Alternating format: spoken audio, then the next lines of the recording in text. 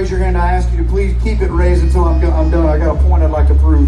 If I don't ask you to raise your hand, please show some honor and hold your applause as long as you can. Do we have any police officers in this crowd? Please raise your hand. Keep them raised. We can see you back here in the back.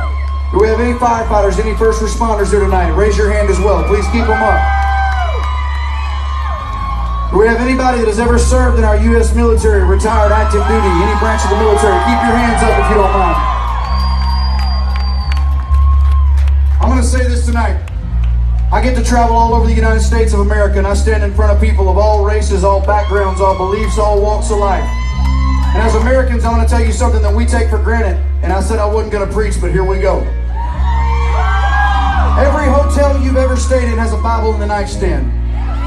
If you got a job, you want to go buy a beer and put it in your refrigerator, you can do so. If you want to send your kids to a certain school, hey, the kind of music you pick out to listen to, everything that you have in your life as an American has been bought at a price. And these men and women with their hands in the air have bought the price.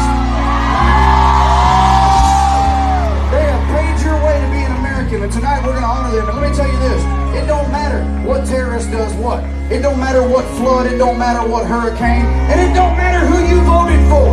This is the greatest country in the entire world because of these men and women out here.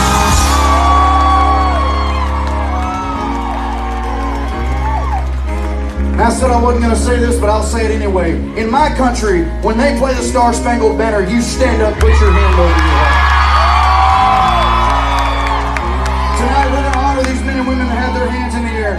We're going to honor their families the only way that I know how, because I feel like I got the coolest job in the world. I put on a guitar and a cowboy hat and go to work. I want to say thank you by singing you a song. It's called Cowboy Like